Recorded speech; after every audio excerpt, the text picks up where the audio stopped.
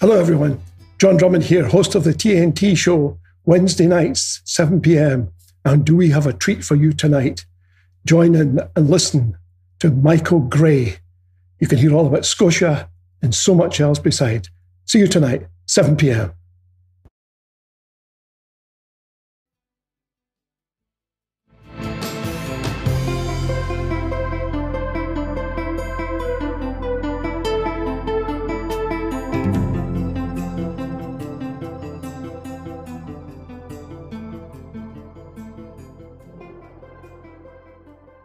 Hello, my name's Steve B, and I'm a presenter on IndyLive Radio.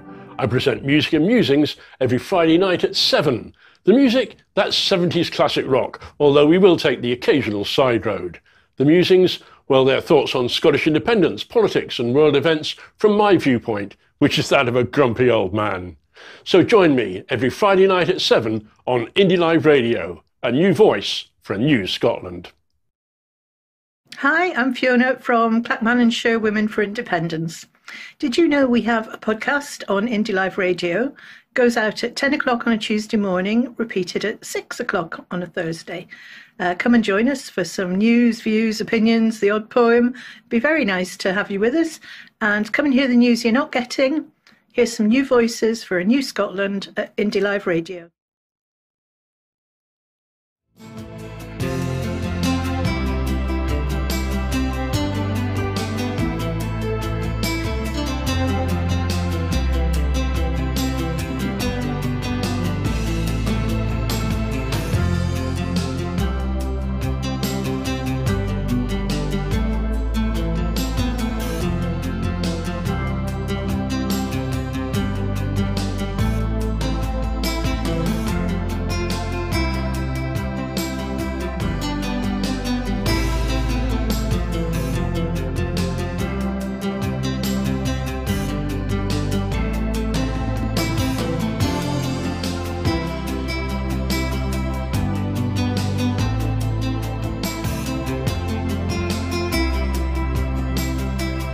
Film, you can watch this again, you can be part of it. It's Independence Live, yeah. A few people asked about YouTube. It'll be YouTube/Independence Live. That's where you'll find the footage.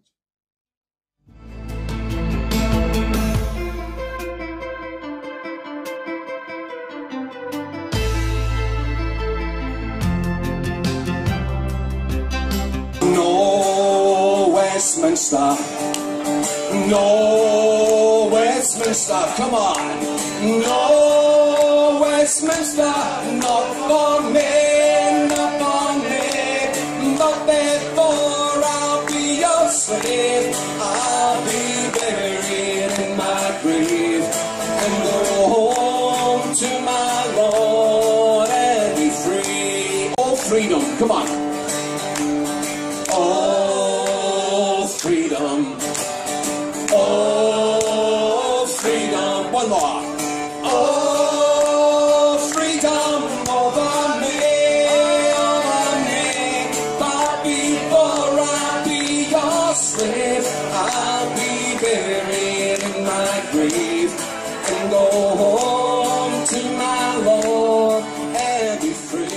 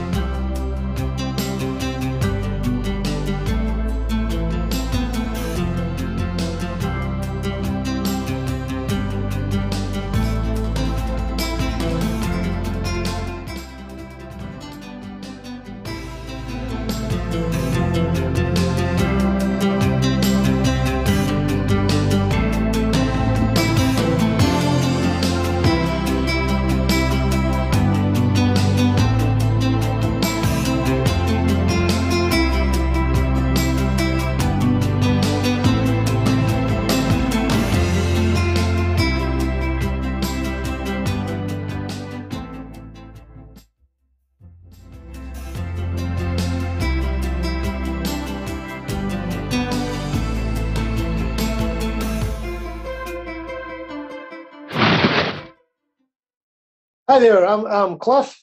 And I'm Russ. And we're from the Veterans for Scottish Independence 2.0 group. And we're just invading your privacy today to let you know that we will be very shortly pushing a programme out on live stream to do with the veterans, their needs as it will be during an independent campaign, the next independence campaign, and indeed in an independent Scotland. So get yourself in gear, come and join us, pull up a sandbag. Yes. Thank you. Cheers. Wherever you stand, get the fresh view of what's happening in Scotland with iScot. Celebrate everything about our country with intelligent, in-depth insight from lifestyle, culture to puzzles, and all the opinions you'll need. Whether it's digital or by post, subscribe now to iScot.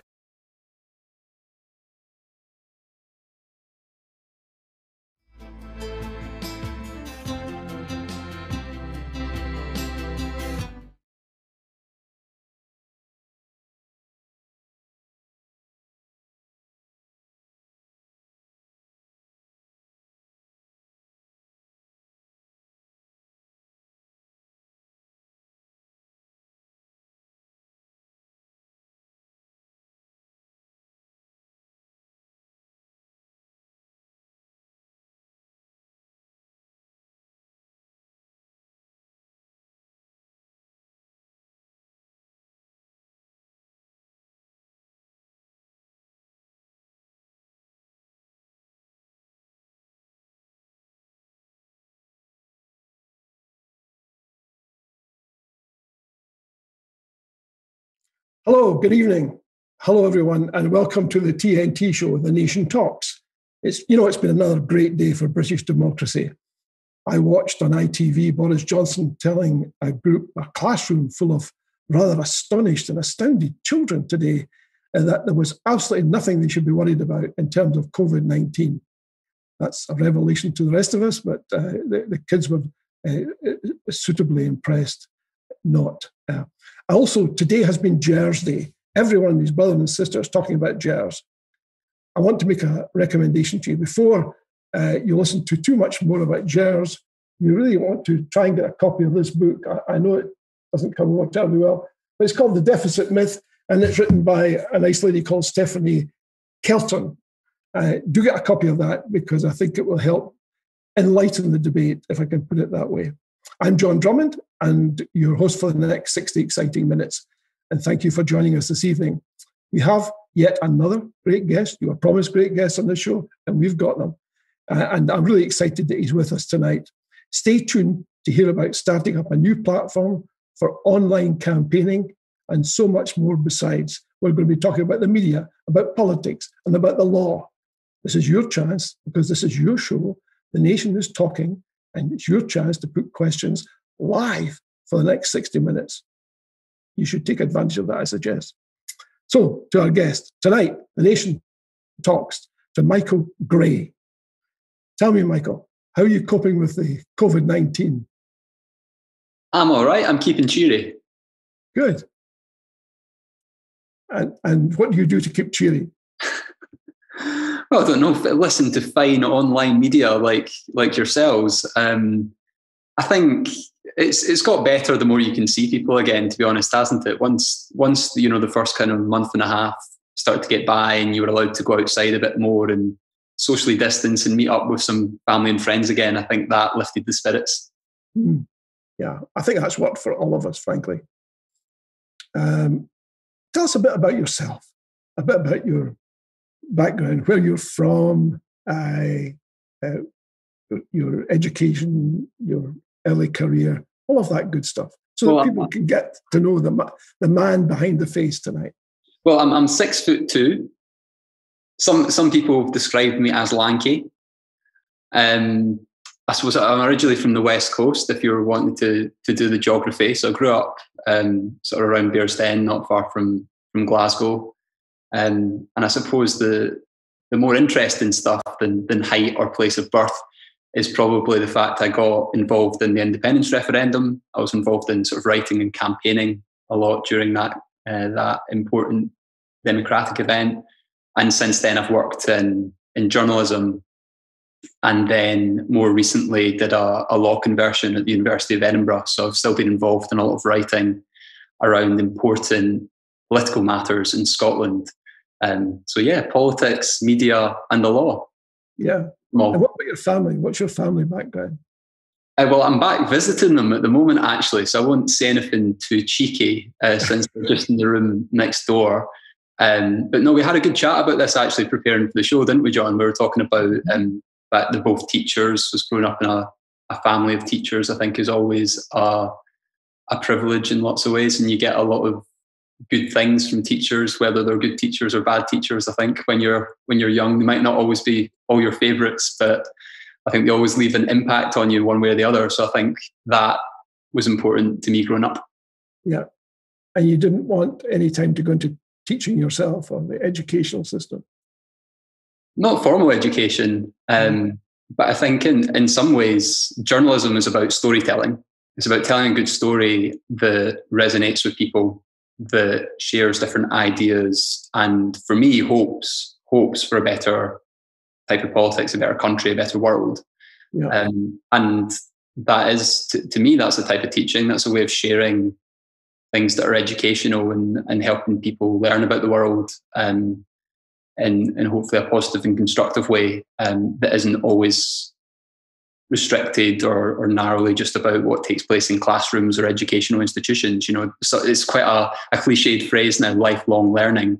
The idea that you're always, whatever age you are, no matter where you are, where you work or what you do, that you can always be involved in learning and learning more things. And I think, you know, in some ways we can all be involved in helping teach people things as well. What would you say is the purpose of education? That's a deep one.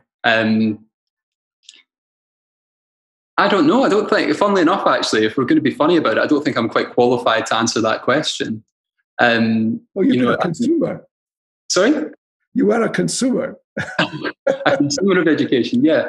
Well, so I think that's the beautiful thing about education, why it's so important, is that it can mean many things to different people, and lots of people shape it around what they care about, their own sense of both individual pursuits and things they care about, and community interests and sort of community things that are important to any community.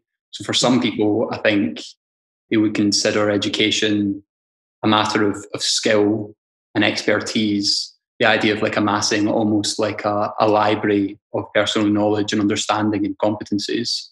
But I think for other people, and I think this is in some ways a more attractive concept of education, it's a civic idea. It's an idea of communitarian strength and endeavour, and in the fact that through understanding things as a collective or as a community or as a group, obviously the outcomes from that process, whether it's, you know, how a factory works to produce something, or how a street or a tenement works to, you know, do stuff around the community and make sure everyone's okay, you know, those types of how we learn together is how we sort of achieve more important things as a community. And I think, you know, without schooling, you know, most of us go to school and learn those things as a group, and obviously we can't thrive as a society.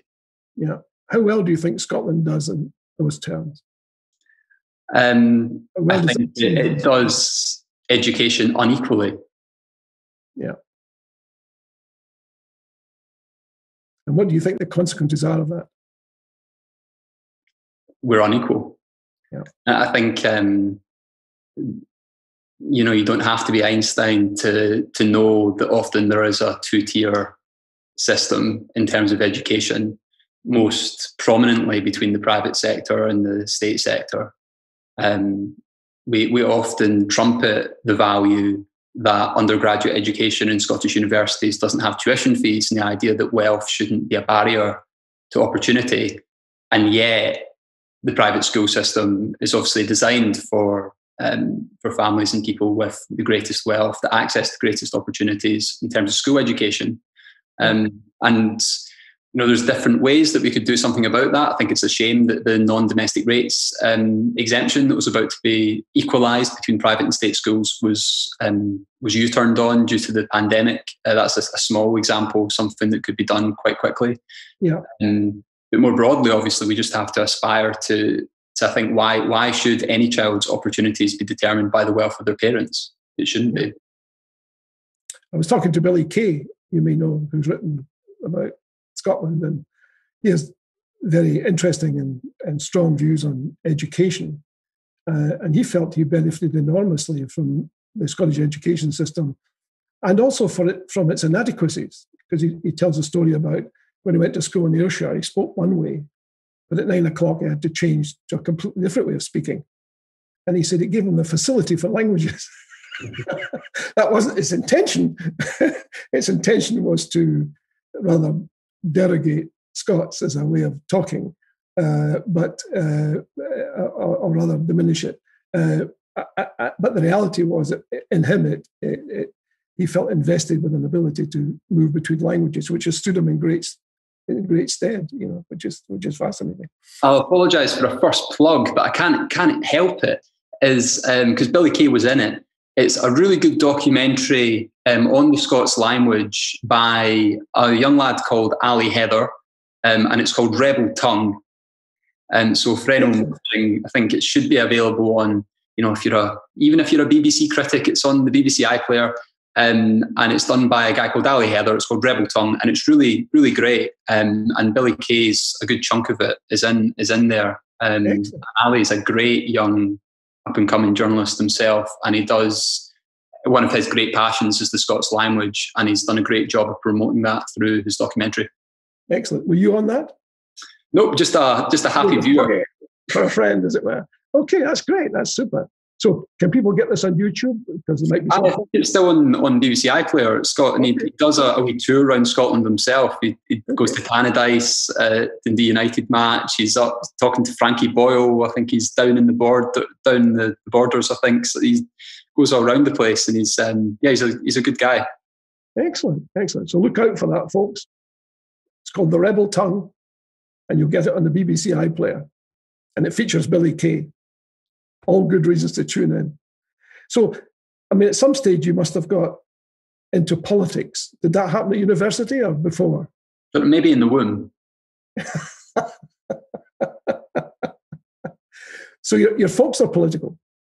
Well, yeah, I think this is something else we touched on the other day. I think, everything's political in one way or the other. But I think one of I can't remember much about, Blair in 1997, but, I certainly, remember like talking about politics when I was growing up and just paying attention to those types of things, particularly when I was at high school. So after high school graduation, I went to study politics at the University of Glasgow, which, another thing about being born in 1991 meant you were just that perfect age for the few years before the referendum to be starting to be involved in the sort of national political debate.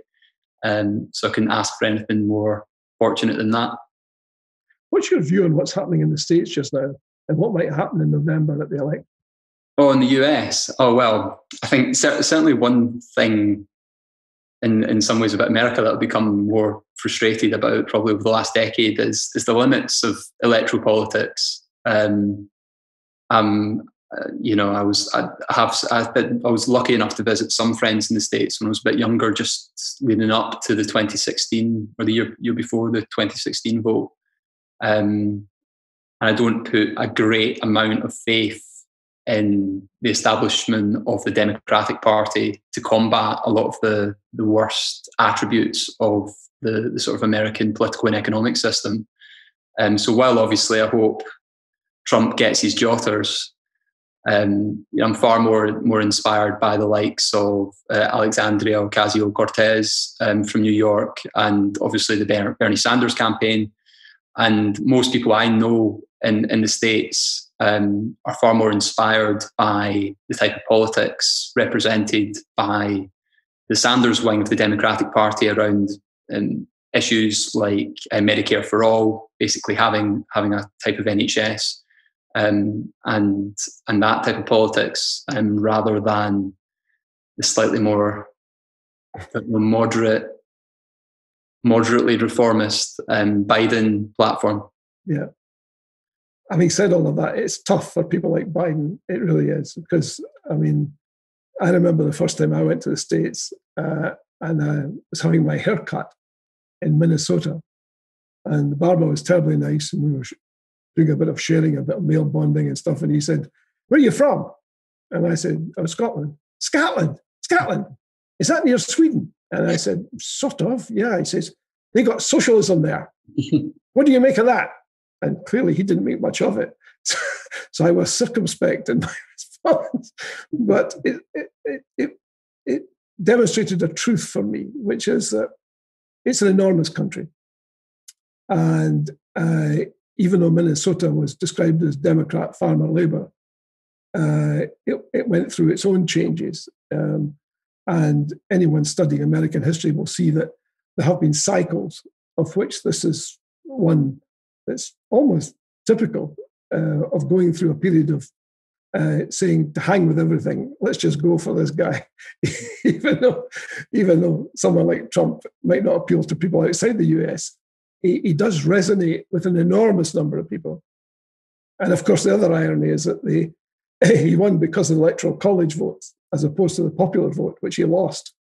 And the Electoral College was established, as you know, to prevent a demagogue from becoming president. So the best laid schemes of mice and men. The Founding Fathers got lots of things right, but not perhaps everything. So you went to university in Glasgow, is that right? Yes. Okay. How did you feel about that as an educational establishment? Fortunate. I still love a lot of things about Glasgow Uni, actually. I think,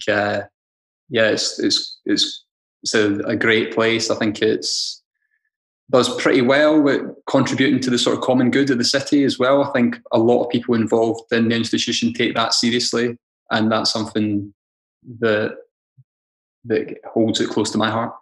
Yeah, good. And then you got into political journalism. How did that happen?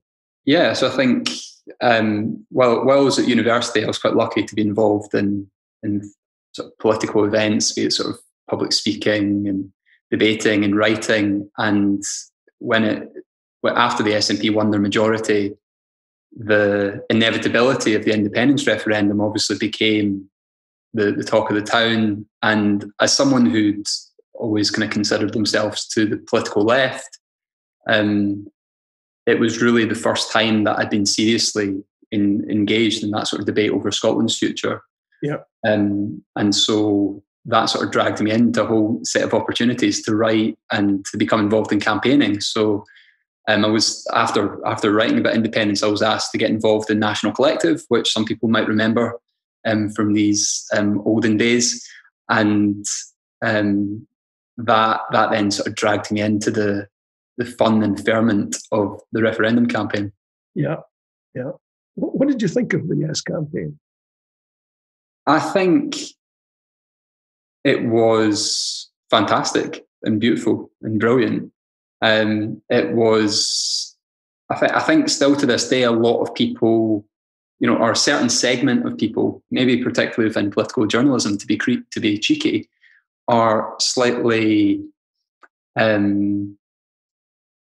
bitter and kind of a little bit holier than thou and snide about how they talk about the Yes movement. I think they have a kind of sensible stenographers of the truth approach to journalism, whereas there's this kind of belief there's this kind of mobbish mentality about normal people who engage in politics and do it and use their own voice to do so. I think too often, politics is kind of controlled by a small elite of people who are quite fortunate that they're often very well educated, often fairly well off or very well off, and do so in this slightly polite and condescending tone to the rest of society. And I'm not a fan of that. I think what was great about the Yes campaign or the Yes movement broadly it was just all these community events and all these people finding their voices and becoming involved in public debate in a way that they hadn't before, and with a confidence they hadn't before. And that type of sort of public confidence and belief in the democratic process is, for me, the foundation of any good society. Unless you have a belief that you are equal to anyone else and that you can debate and that you can discuss and that you can make decisions, in my view, you don't have the basis of a true or equal democracy. And Glasgow, for me, was a real epicenter for that, particularly in that like summer of 2014, in the last few weeks. You know, people that were there in George Square or Sauchiehall Street or even other parts of the city, you know, will probably never forget that feeling of the energy and the hope that was there on the faces of so many thousands of people that had never felt like that before.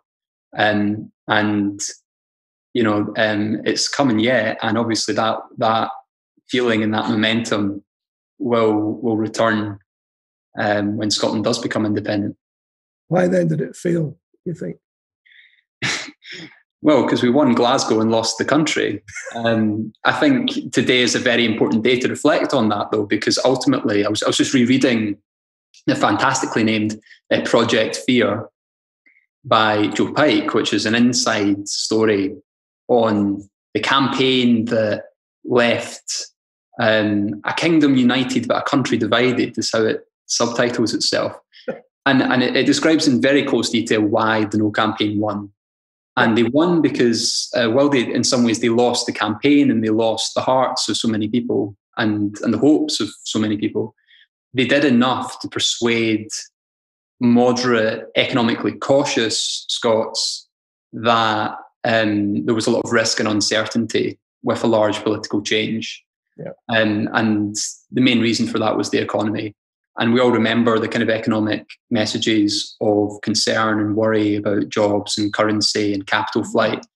And for me, that was also the key reason why independence came up short, and reaffirms the importance of us reaching out and understanding people that still have those concerns and doubts, because it's all so easy for us to just surround ourselves by people who agree with us and pat each other on the back. Yeah. There's even some people I speak to online that say they don't know anyone that opposes independence. And that must be quite fortunate in some ways. It must be quite reassuring that everyone around you agrees with you. But in some ways, that should be a sign of worry. If you don't know anyone that disagrees with you, find people that do and try and understand where they're coming from and understand how someone could be persuaded. Because if we don't do that, obviously we just sort of remain entrenched on two sides of a Western front that we're never going to cross. And for me, it's really difficult. It's a really, really difficult challenge to do that. But it's absolutely vital that we do. Well, this is my chance to put in a plug then, because next week we'll be talking to somebody who completely disagrees with the idea of independence. She's a candidate for Alliance for Unity. You don't want to miss this next week, because she's going to come on and tell you that everything you know about independence is wrong. And furthermore, she sees independence as threatening. So you really want to tune in, because it's not about, we're outside the silo now. So, and I think that's great. I think more, like platforms that are pro-independence need to do that. And we'll get on to talk about Scotia hopefully later, but we are really keen to do that as much as possible, because we need to focus the debate more on people that are either not yet convinced or open to changing their minds. And we'll talk about that now. There's a lot to celebrate. There's a lot to celebrate being at 55% or in one poll, but it will go higher. It can go higher, but the likelihood is that, the driver for me in interviewing somebody who's opposed to independence is dead simple. And that is, let's assume that Scotland becomes independent tomorrow. The folks who are on the other side of the debate will be enormously valuable in that new Scotland. They have to feel part of that new Scotland. And you don't feel part of anything if someone shouts at you. The time to lay down the foundations for a united country post-independence are now. And we need to reach out to people who don't agree with us and say, let's talk. Because if we're talking, there's a chance that we'll reach some measure of understanding. If we don't talk, we'll never reach any measure of understanding. So if you've got a question to put to our guest next week, you should do so, because I'm hopefully going to ask her some questions that would help to elicit some of that deeper understanding of why people feel so passionately opposed to independence. And I suppose one next point on that is I think a lot of people assume that voters for unionist parties are themselves unionist, and we know that's not the case. And most recent polls show that now as many as 42% of people who voted Labour just last year now support Scottish independence. And I think there's a huge opportunity to bring a large majority of the Labour vote on side. Well, and also I'd like to feel that there's a proportion of the right-wing vote that is presently thinking seriously about how they would like to position themselves in independent Scotland. I mean, as soon as the numbers go above 55% and head towards 60%, it beggars belief that business people don't look at that and say, you know something, we have to hedge a bet or two here. Otherwise, we're not business people. And I think other people on the right wing will probably take a similar view, which is that I don't want to be last to the party. Mm-hmm. And the likelihood then is you get splits with some people who feel they're progressive but not conservative, let's say, but right wing. Say, I would like to put in my 10 cents worth in this new state, because if I leave it, then somebody else will take my place and my chance will have gone, and it'll be very difficult to recover. And in fact, John, it's not just us saying that today. It's also Kenny Farquharson, who's a writer with the Times newspaper itself, unionist leaning. And he wrote in his column today that he kind of considers himself an ambivalent unionist, not a kind of table-thumping red, white and blue unionist, but someone who's kind of on balance thinks there's a kind of utilitarian argument for the UK. But he says to himself and to his audience, at what point does it become more important to make sure that this is a success than it does for us to just kind of stay in a safe space among a kind of growing minority, a reducing minority of unionists? And he talks about the 60% threshold being a place where it almost becomes self-defeating for people who are ambivalent unionists and the Labour Party, for instance, to just say, oh no, we're not engaging with this. We're just going to be no, and we're not going to put forward any coherent ideas. And I think these two things are related, the economic discussion that we just had and the engagement with people who are currently still critical or on the fence. Because I think there's a lot of positive ideas that, for instance, Scottish trade unions could put forward in terms of like economic reform, in terms of economic sovereignty and what we do with Scotland's sort of great assets and economic opportunities. As you say, there's people in the business community as well that can become more engaged in these discussions. You know, Scotland has so much going for it in terms of natural and human resources, in terms of great universities and research institutions, in terms of people that have great experience of monetary policy, of international credit markets, international borrowing, of central bank development. And that's the work we're going to have to do as a country together, irrespective of what camp people were in before the referendum. Yeah, and certainly as far as the right wing is concerned, there must be some people, maybe a substantial number of people who are conservatives but not unionists. I mean, the reality is that once an independent state is created, it generally looks nothing like the version that people thought it was going to look like before independence happened, because independence in itself is a process. It's not I think some people view it as a switch. In other words, a switch goes over at midnight and bingo. I mean, there's absolutely no guarantee that the first government of an independent Scotland, or certainly the second, would be SNP, for example. The whole point of being sovereign is people make up their own minds. And with sovereignty invested in the people, which was what one would hope for in an independent state, then people are contrary. They make up their own minds. They may say one thing before independence, but they could feel very differently afterwards. And the process of moving from being part of a unitary state to being a separate state will involve choices. And not everyone is going to agree with some of the choices that are made, or maybe a substantial number, who knows? And therefore they will want to express that concern in the new state. And they'll have a blank sheet of paper to write on. And that, I think itself, will be hugely interesting. It'll be great for politicians, I have to say, and political journalists, because I can imagine theses being written all over the place. Because this raises a huge challenge for the Yes movement. And it's something I described recently as the challenge of becoming a national majority. Yeah. Because obviously the last month has been really historic, something that lots of people have dreamed of for all their lives. Independence is now becoming the settled will of the Scottish people. Arguably for the first time in 313 years of it being, either a non-democratically expressed view, there being no democratic institutions, or being expressed as a minority perspective. Yeah. And I think being a minority for centuries creates a certain mindset, and it creates like the belief that you need to battle, to fight for relevance, respect, or recognition.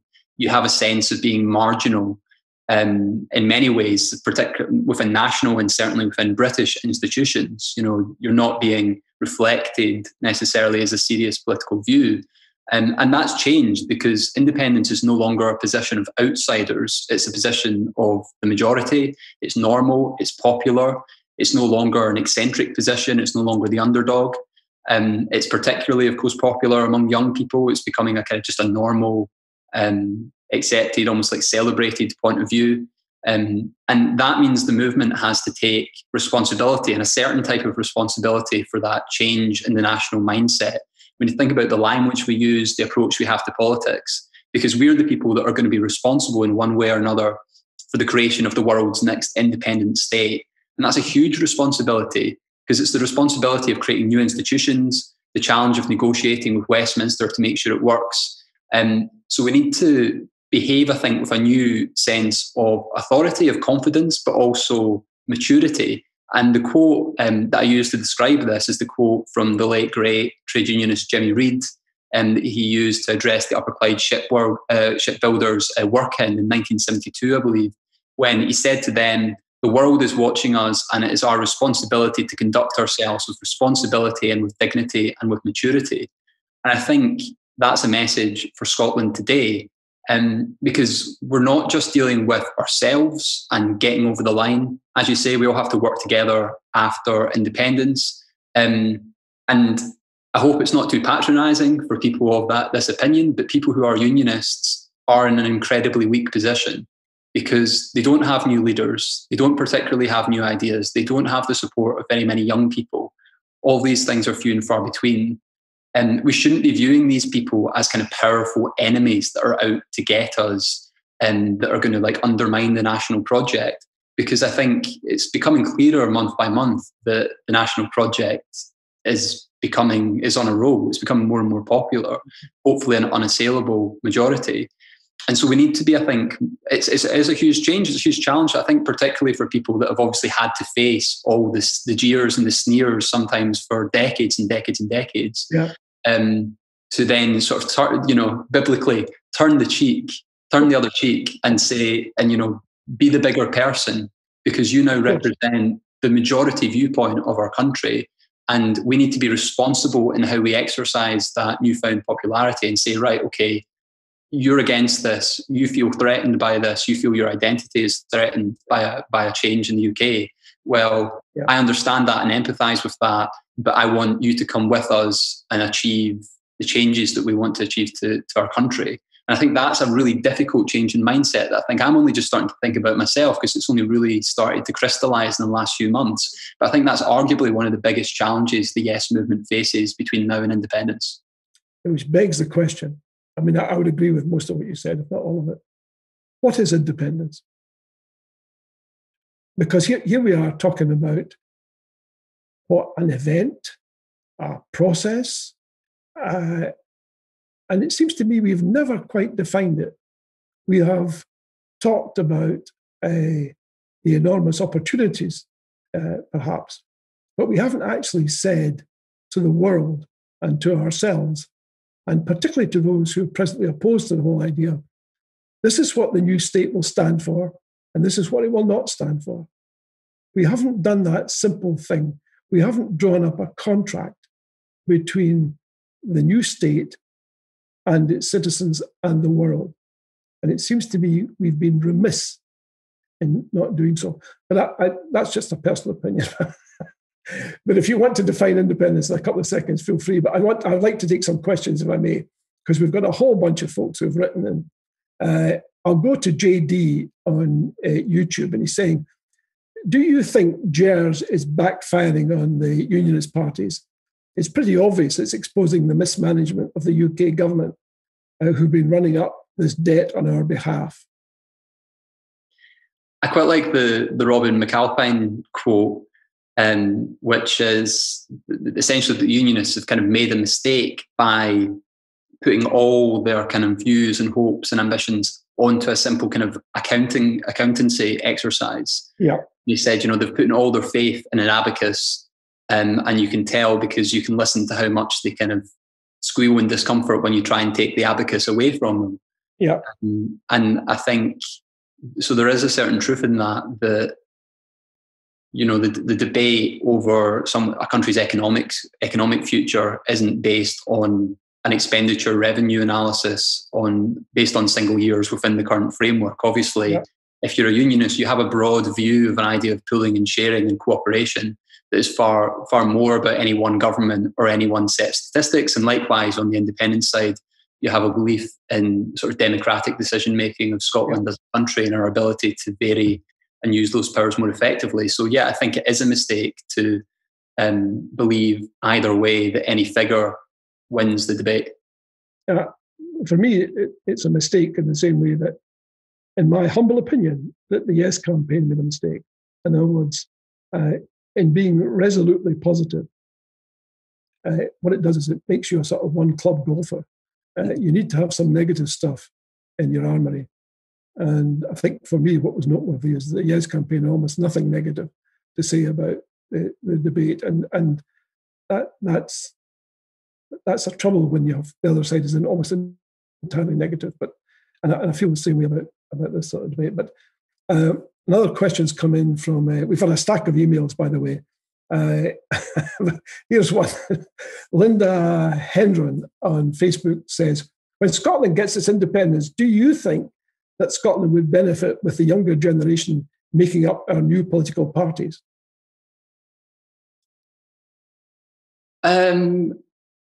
New political parties, I suppose it would be interesting to see. I've not really even thought about that much, like what would happen to the Labour Party, the Conservative Party, the Liberal Democrats.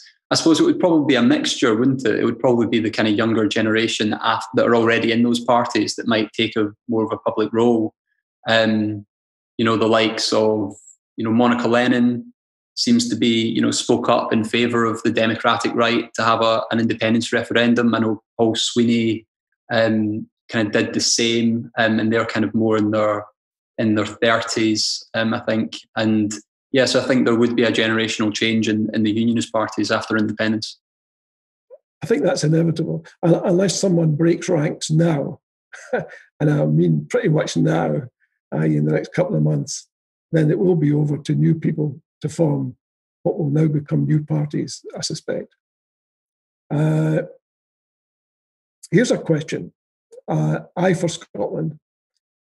What currency should Scotland have post-independence, and why should it be an independent Scottish currency rather than sterling? So I'm a bit of a heathen among people who are kind of to the left in Scottish politics, in the sense that I'm in many ways disappointed with some of the kind of binary presentation that there's been around the Sustainable Growth Commission. I think there was a lot of good work in the Sustainable Growth Commission, particularly around, not to deviate too much, but around sort of migration, around sort of economic investment and understanding and fiscal control.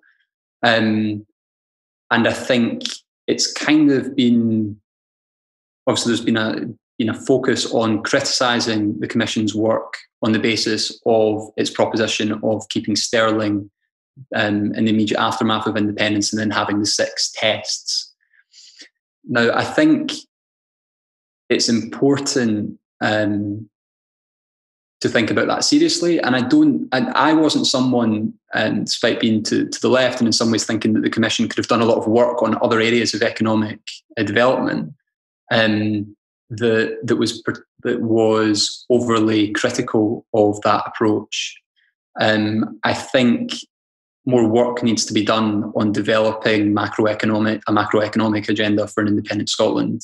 And that means more research on the nature of central banks, on the issues of the international credit markets, on the restrictions on borrowing, both under sterling and during a transition to an independent currency, because that's hard work. The reason that the sort of serious Commission into these issues came up with that slightly on the fence answer of sterling after independence and then a transition to an independent currency when optimal and when beneficial is because that's a huge administrative undertaking, which is a serious issue for financial institutions, for anyone that's got a pension or a mortgage or a business of any form.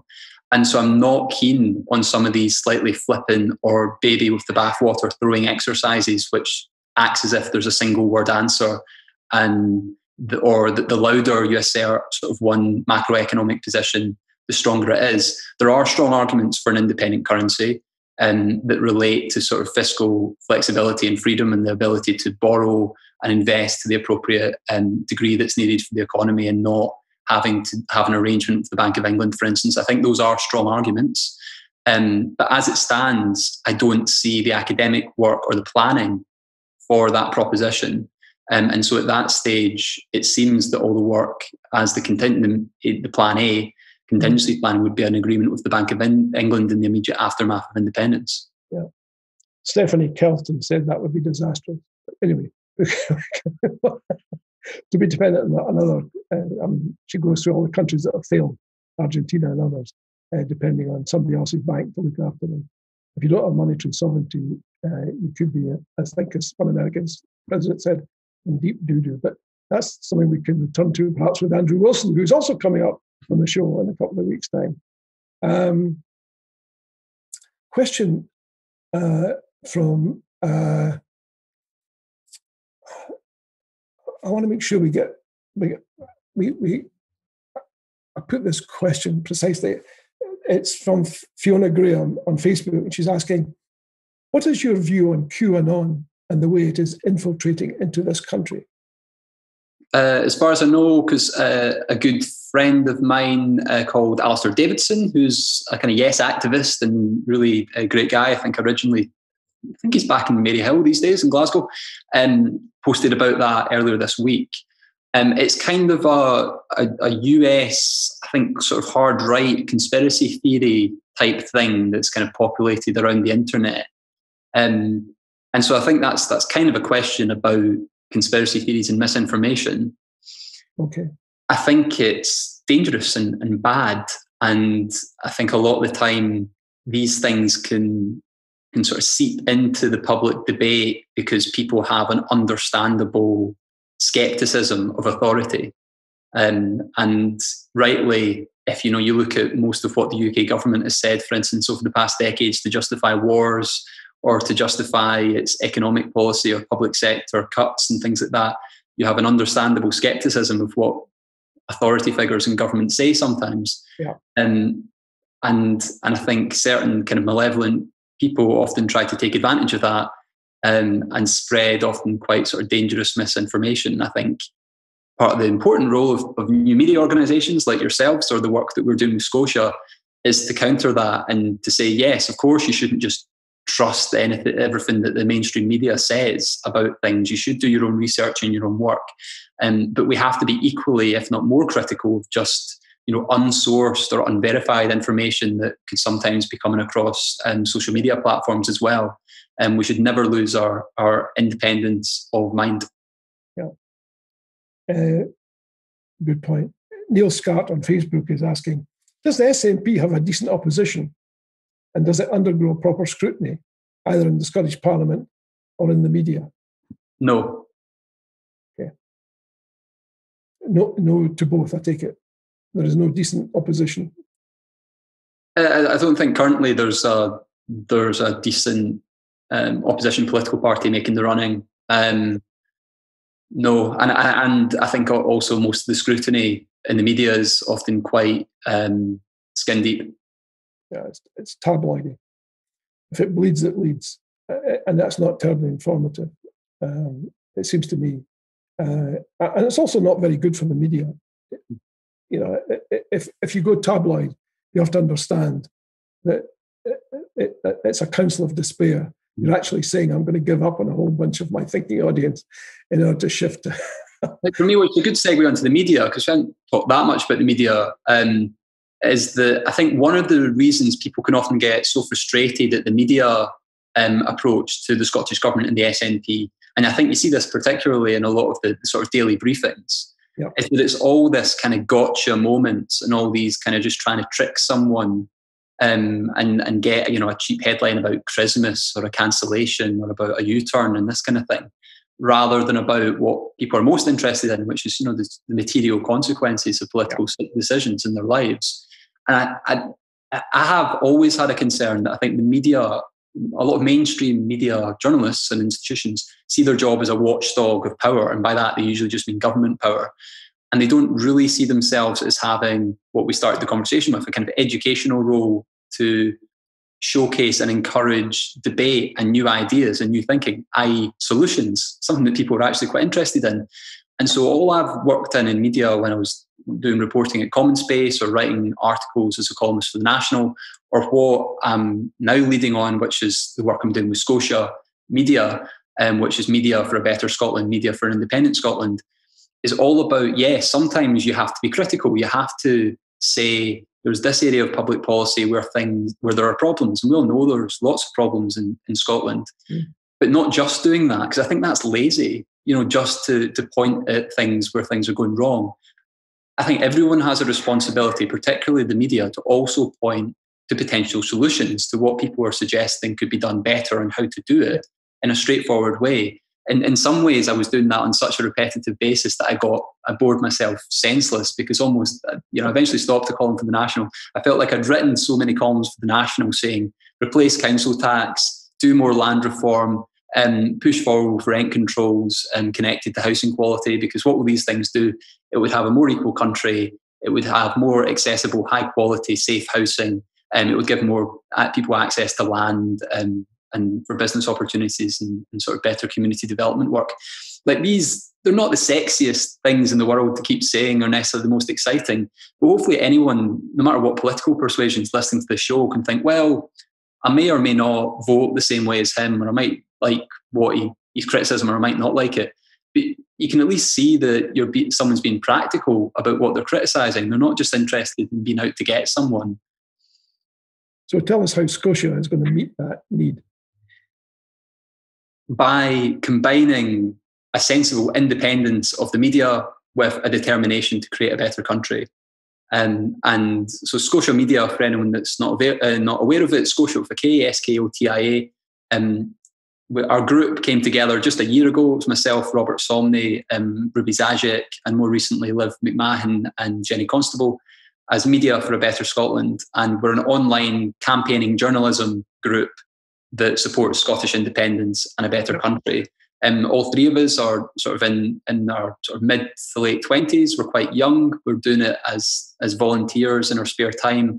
We've produced over 150 videos on a huge range of topics, mainly about politics in Scotland over the past year. And it's had over 1 million views, mainly on Twitter, but we're also on Facebook and elsewhere.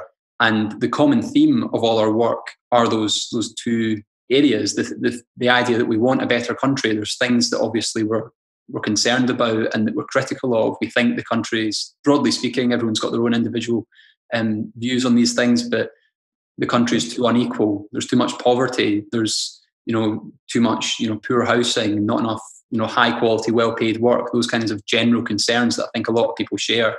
But we also have views on how we can help alleviate those problems. One of the general views being that we think Scotland would govern itself better as an independent country. And that's been going quite well. We've over 1 million views on the work that we've done. A month ago, we launched a Patreon, which is a way to sort of grow the organisation so people can, chip in, $5 or something like that a month, and watch this space. It's going to get exciting. I think we're going to put a call out for more people to get involved just this week, so we can grow from the small group that we have to something bigger and better. And I'm really excited about what we can do, because ultimately, I personally see the organisation as an organisation that can help win independence for Scotland. And has the mainstream media plugged into what you've been doing? To an extent, yes. I know because of particularly like Robert Somney, who's a great journalist, particularly on sort of international affairs. A lot of mainstream journalists follow the work that he's done, the work I've done as well. And so a lot of people, I think, both in government and in the mainstream media, are following what we're doing. One of the interviews I did in January with the former Justice Secretary Ken McCaskill was picked up by the Press Association and put across the wires as they're described. So it was reported in various sort of mainstream outlets as well. So yeah, we're keen to influence the mainstream media debate as well. Okay. Here's a question came in from Bella Baxter. She's saying, question from Michael. How do you think we build an alternative media in Scotland? Obviously, Scotia is a large part of that, but leaving Scotia aside for a second, not just for the nationalist movement. And how do we prevent the legitimate rage against the old media turning into a Trumpian anti-media phenomenon? Yeah, I think that's a fantastic question. I think if I'm right in saying from the username, I think that's a message from Bella Caledonia and the editor at Bella Caledonia there. Which is obviously as well an absolutely fantastic campaigning, journalism, writing website. It's got a lot, and media group as a whole, and has done great work on those two areas that question outlines. And itself, actually, it's far more developed. Bella's been going far longer than we have, and is quite well established. And one of the projects it's launched recently is a kind of new writers, new journalism funded project, and to encourage new voices from diverse backgrounds to get involved and to submit work that usually wouldn't be showcased within the mainstream media in Scotland. I think that is a perfect example of how you achieve exactly what the question aspires to, which is you need a more diverse media. You can't just have the same people talking to each other. And the second part is the danger that you kind of just create kind of angry echo chambers. Yeah. And I think there is a risk in that. That, I think, relates quite well back to the discussions in the wider movement. What we're involved with, I think a lot of what you yourself, John, set out recently is about being positive. It's about being open to new people and new ideas.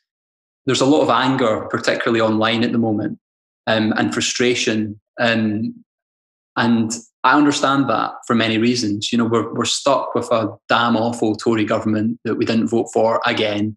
We're stuck with a damn awful Brexit that Scotland didn't vote for, and it's set to kind of intensify around December. And it can sometimes feel like there's a kind of managerial approach at the top of the Scottish National Party. And I think a lot of people in the movement are frustrated at that. I think some of the editorials actually that Bella Caledonia has published on this have been right on point, which is, yes, stay critical and push the SNP leadership to do more. So there's practical answers for that. For instance, the First Minister said that they would set up a Scottish Constitutional Convention in January this year. That was obviously pre-COVID, and that set a lot of timelines back. That has to be a priority again. The discussion on the economic case, which Andrew Wilson and others, Alec Neil, raised recently, has to be updated for post-COVID and promoted inclusively, not just decided by a small group of people.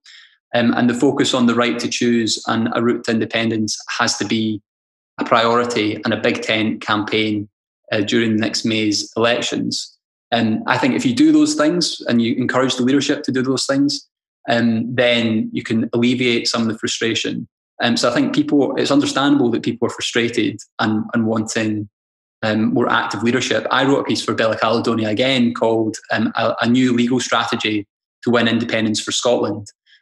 Some of that is about pushing the constitutional boundaries of the Scotland Act 1998, taking a more adversarial approach to the Conservative government. If we take an issue that will be present in a lot of people's minds, the death of Mercy Bagaruma, the mother in Glasgow who was found dead in her flat with her 1-year-old child just the other day, who's clear, in my view, someone who's just been let down by the Home Office and the asylum system, who's been denied the right to work, abandoned into deprivation without financial support, and then found dead, having come forward weeks before without money to feed herself and her child.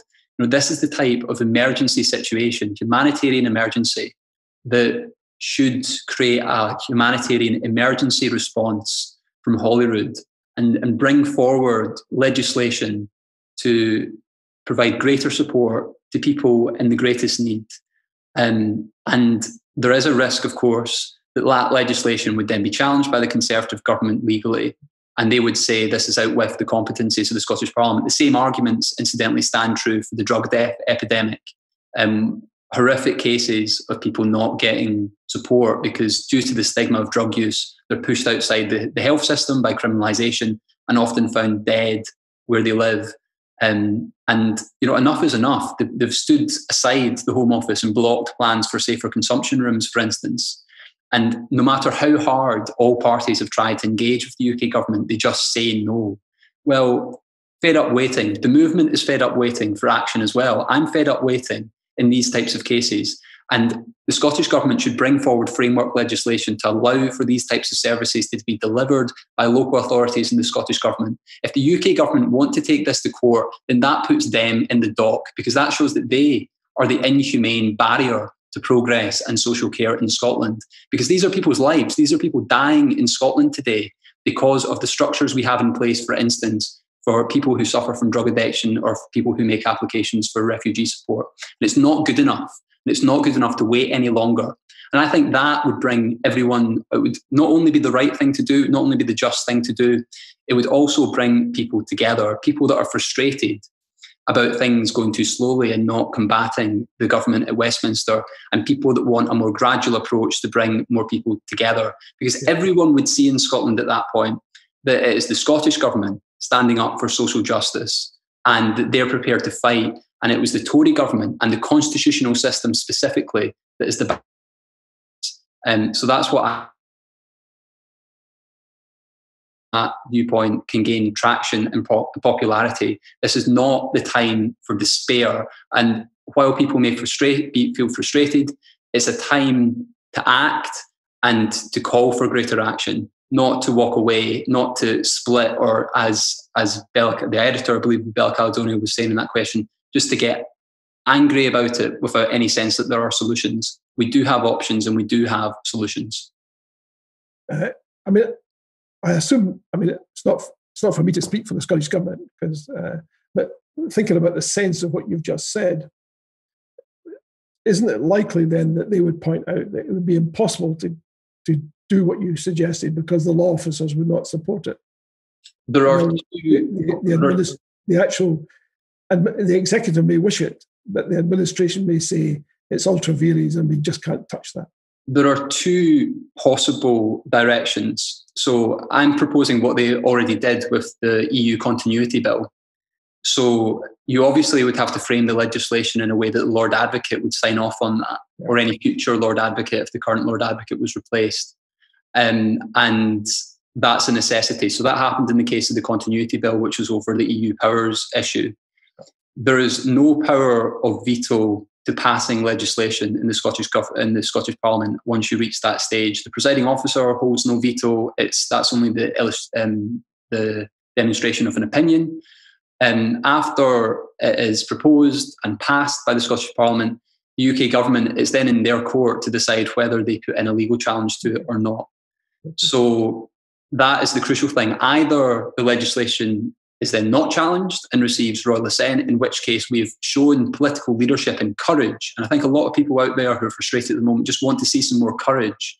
I want to see some more courage on these things, because I'm not just designing this strategy because we want some legal disputes. No, I also want to just show more political courage and show that we're willing to take these people on.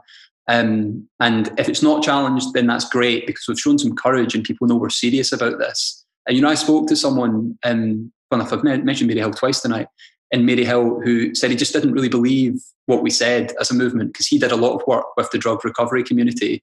And he said people weren't really there to support them. These people need to see someone fighting for them. And either it's passed or it's challenged. If it's challenged in the courts, then fine. And we have the legal fight and they can't hide in the dark anymore. Yeah. But what we shouldn't do is just sit on our hands. Yeah, I think you've put that point very eloquently. As you have done with all of the questions tonight, Michael. I've enjoyed your discussion. I'm sure the audience has too, because we've learned a lot. And it seems to me that the role that you and Skotia and all the others that you've mentioned tonight is vital, because people look at the opposition, they say, these guys are just ambulance chasers. What we need is a real solid opposition that actually puts together positive suggestions for change, not just saying, hey, I didn't like what you just did. Anyone can say that. In fact, that's not opposition. That's the opposite of opposition. That's, as Elliot Bulmer pointed out in his column in the Sunday National last week. Thank you very much. We're always coming to an end. I do appreciate everything you've said, and I hope people will become subscribers to Skotia and hopefully contributors and investors as well. A big thanks to all of you out there. I can see the sun's going down rapidly, so you might not see as much of me as you saw at the beginning. I apologize for that. Big thanks to Michael. Big thanks to all of you for watching tonight, because you're the folks who make the show, and you've really made it tonight. We've had loads and loads of questions, and we've tried to fit in as many as we possibly can. I'm sorry if your question didn't get chosen. Again, as always, we have a formidable list of guests coming up. Next week is a cracker. The Yes Movement sometimes is accused of talking to itself. Next week, we're going to break the mold completely. The TNT show is reaching out across the political divide to talk to a candidate for the new Alliance for Unity group. And our next guest is Linda Holt. Linda is wholly opposed to independence. You don't want to miss this show. It will be a cracker, as I say. Join us next Wednesday at 7 p.m. for The Nation Talks to Linda Holt. Oh, and look out for my Constitution column on Sunday. And support IndyLive, please, at all times. Thank you again, Michael, and thank you all for joining us tonight. Good night.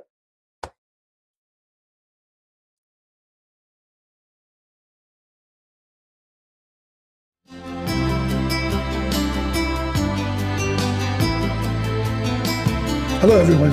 John Drummond here, host of the TNT Show, Wednesday nights, 7 p.m. And do we have a treat for you tonight? Join in and listen to Michael Gray. You can hear all about Scotia and so much else beside. See you tonight, 7 p.m.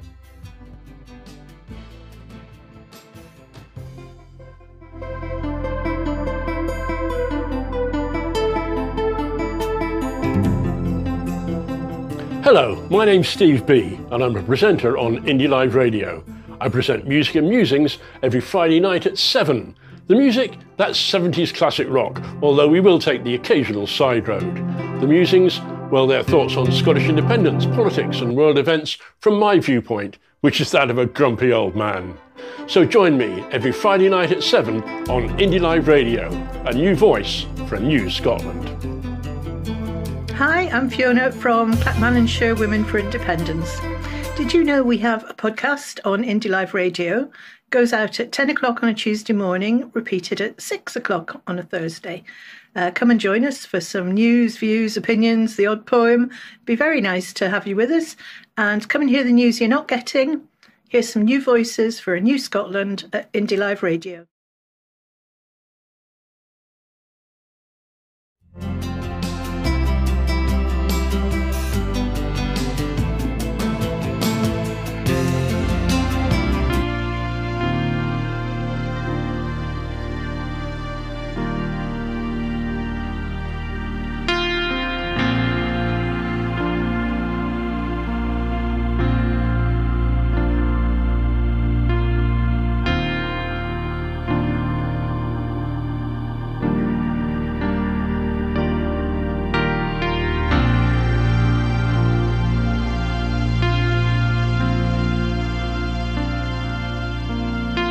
home, you can watch this again, you can be part of it.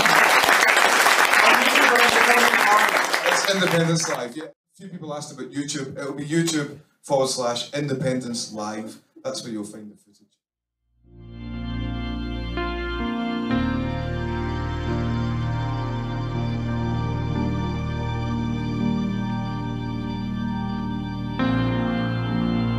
No Westminster, no Westminster, come on. No Westminster, not for me, not for me. But before I'll be your slave, I'll be buried in my grave and go home to my Lord and be free. Oh, freedom, come on. Oh, freedom. Oh, freedom. One more. Oh, freedom over me, over me. But before I be your slave, I'll be buried in my grave and go home to my Lord and be free.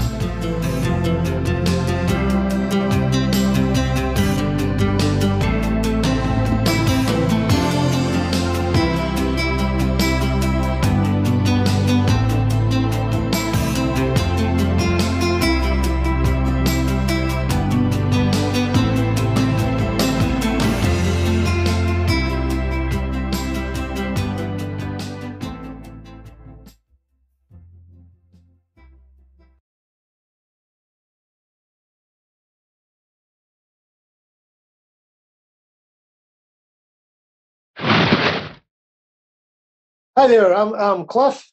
And I'm Russ. And we're from the Veterans for Scottish Independence 2.0 group.